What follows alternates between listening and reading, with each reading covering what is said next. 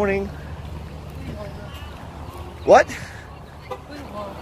Or as we say in Holland, goedemorgen. We are on our way to New Orleans at the moment. And we just got into Louisiana. And we're taking a picture with the Louisiana sign, which is basically over there. There it is. So we're gonna take a selfie again. You know how much I love my selfies. Oh.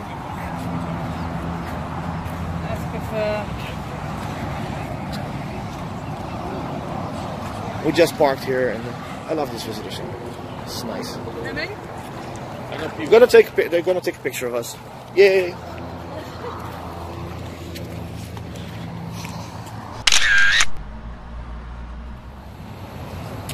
So that was that. Bradley's going he's going to the toilet. What's he doing? Go to the restaurant. Okay. Yeah, me too. So how much is it for us to drive there still? About 30 minutes. 30 minutes. So we're like 30 minutes, maybe 40. Depending on traffic. Exactly. Yeah. So we're basically almost there. So just a little rest stop. Take a picture. And we're on our way again.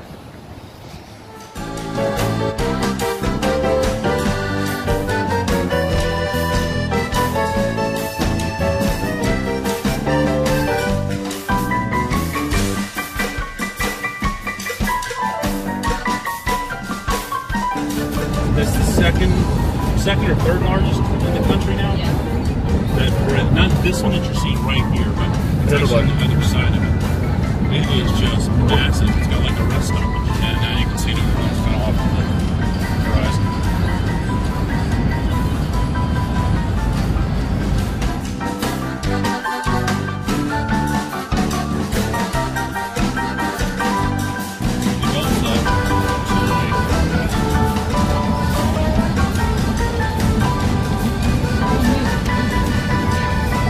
These are a lot like our house. Yeah. But in Holland, there are like the 2 or 3 story buildings are actually one house.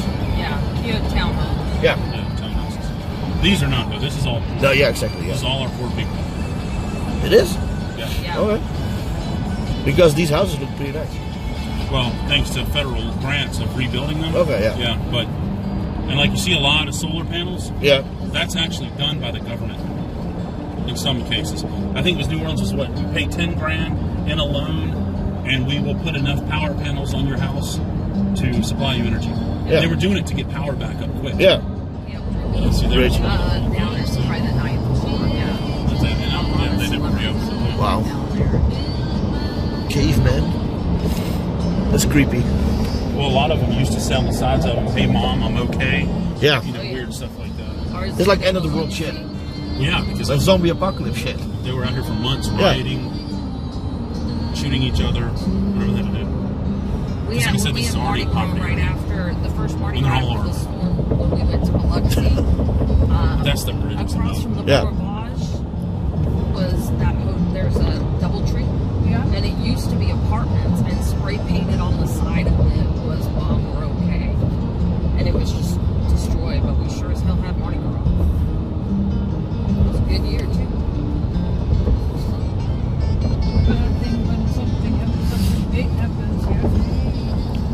See that over there too is shit. They call the bridge, Chris. The twin spans.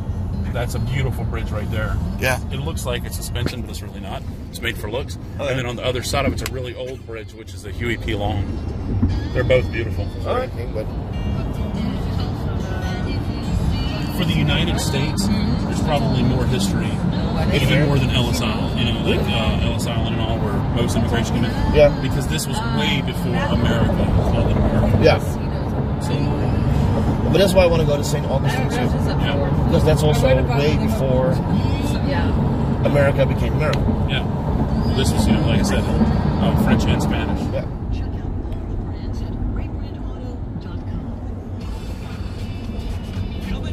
And what was it? It's the World's Fair that was here, right? That's where they kind of got their transit systems and stuff. Because the World's Fair was here. I don't remember what year that was either. back with Christmas child.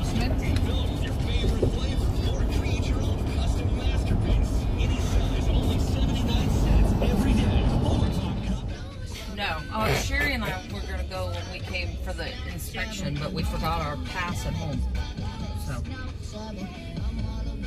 So it's a first for all of us. Cool. Coming up to Mardi Gras World at the entrance.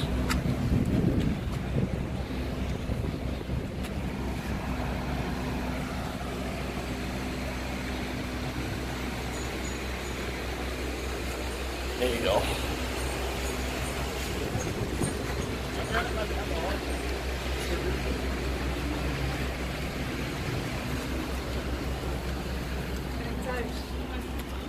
So how can I best describe this? Is this a museum? Is this a, what is it? Yeah. This is all of the stuff off of the old floats. Okay. So basically a warehouse that you can visit to see the old floats. Past floats. Yeah. And stuff off of them. Different artwork and, you know, Wizard of Oz.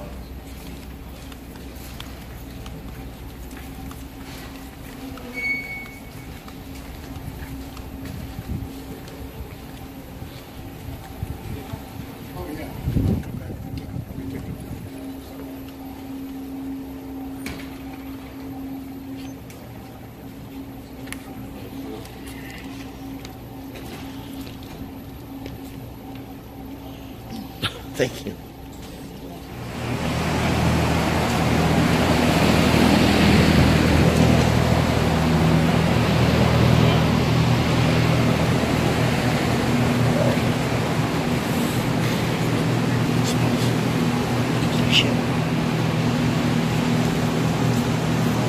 All right, welcome to the Current Studios warehouse. So we'll do a majority of the prop work here and then just put it on a small trailer and then send it over to whatever warehouse they're assembling. Each prop is a three-step process. First section here is our paper mache section, covering all the styrofoam portions of these props in small strips of brown paper. It gives the props a nice smooth surface so they can apply the paint in step 3. Any prop that already has paint on it is one that has been used before, and they're either just patching up those damaged areas or they've added a new element that needs to be paper mache. This particular prop here, this mermaid prop here, actually a prop sculpted by our robot. We call her Pixie. Pixie is going to be similar in concept to 3D printing in that we're starting with a computer-based model, but a 3D printer is actually an additive process, creating things in layers. We are still sculpting, so it's more like a large-scale CNC router. We'll meet Pixie a little bit later. Large female prop over here, definitely a repurposed prop. Looks like she has a little bit of new clothing, any of the brown section. So they created that new clothing in a foam-like plastic material. That's a very common prop type. Large torso, large head. A lot of times they'll either be painting the head differently or cutting the heads off, finding a different head that could fit on the torso, and then repainting, repropping. We'll see a couple more versions of that torso.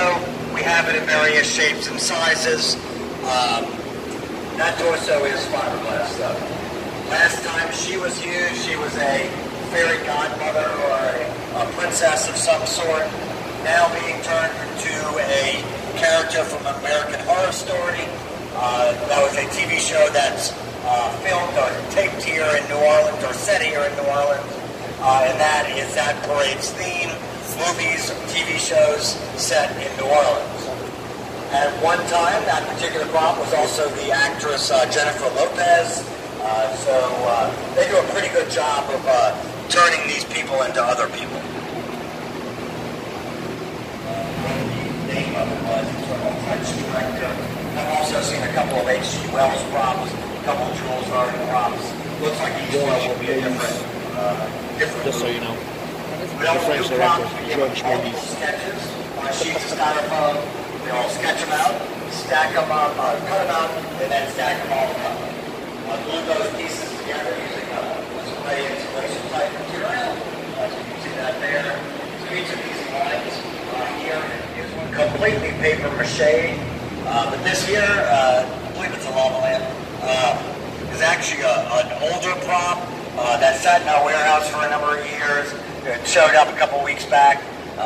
Looked pretty bad. So they completely removed the whole outer shell and then went ahead and re-paper mache the whole thing. So all these are waiting to be repainted. Just as a reminder, anywhere where you see the brown paper, areas that have been patched up.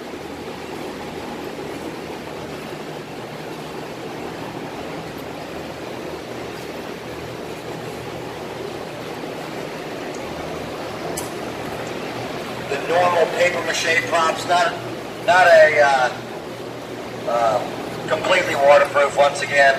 What I've seen a lot more of recently is a resin-based hard coat that they're basically spraying on some of these props. But we're not putting that on all of our props. It does add some additional expense up front. Normally props that are unique in nature, or we know we can use them a lot again in the future, it just makes it less paper mache work in the future, in the years coming up.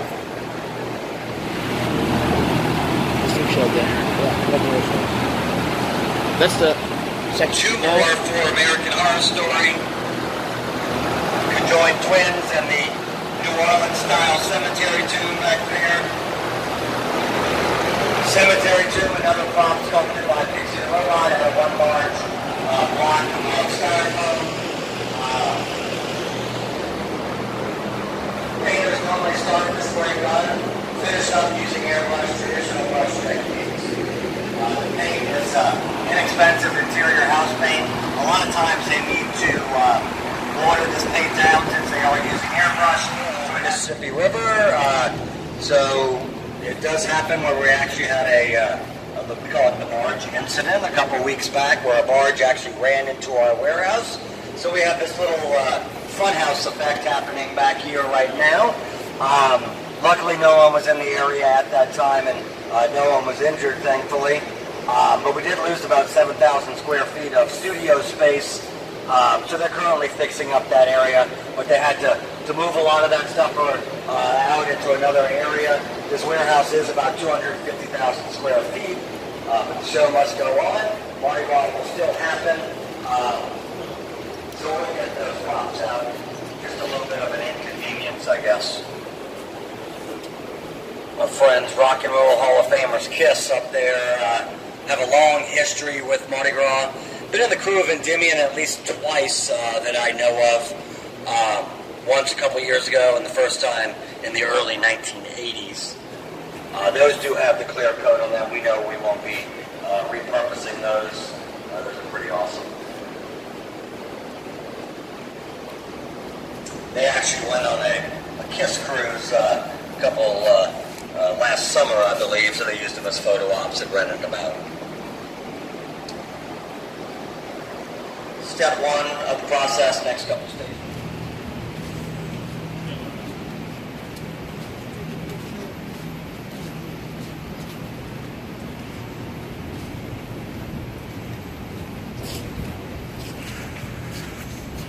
You with Iron Man again?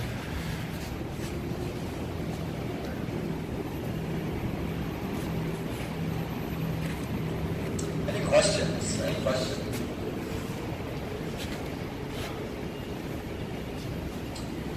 This warehouse here is one of our float dens where we store floats. Normally in this particular warehouse, it's only the floats for the crew of Orpheus. It's one of the larger crews that we work with. Orpheus, founded in the early 1990s by local boy Harry Connick Jr. and friends, and he'll still ride as a celebrity grand marshal. We actually do have one float from the crew of Rex here. It's one of their signature floats. They normally sort of release their theme to the public in the summertime. Sometime they'll normally release who the big name act will be that will play after their after parade party as well. Once again, a majority of new props are going to be styrofoam, lighter, cheaper, easier to work with. But since we have those fiberglass props, we'll continue to use them. These two heads here, the female and the male head back there, just lease them, or they just find sort of people who have tractors. Just doesn't make business sense to keep hundreds of tractors in a warehouse throughout the year.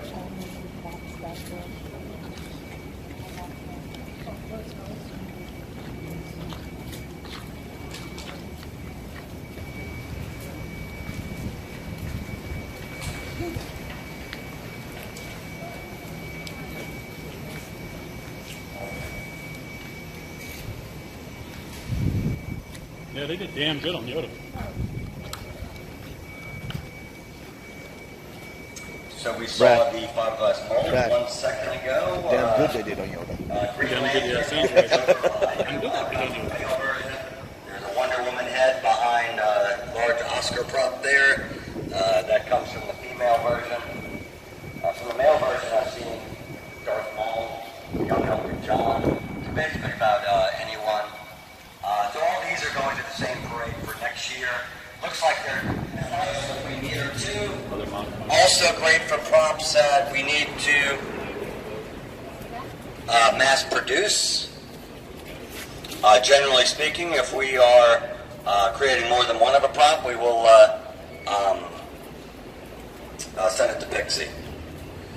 Pixie the robot was named after Miss Pixie, who was playing current secretary at one point. She actually worked her way up to vice president of the company, one of the main reasons we are the company we are today. And she is actually the queen in that large mural back there, with Blaine Curran being the king. Blaine Curran is still with us. He is in his early 90s. Every once in a while, he'll drop by and drop some knowledge on us. He actually illustrated a children's book that sold in the gift shop with his wife. Pixie's most recent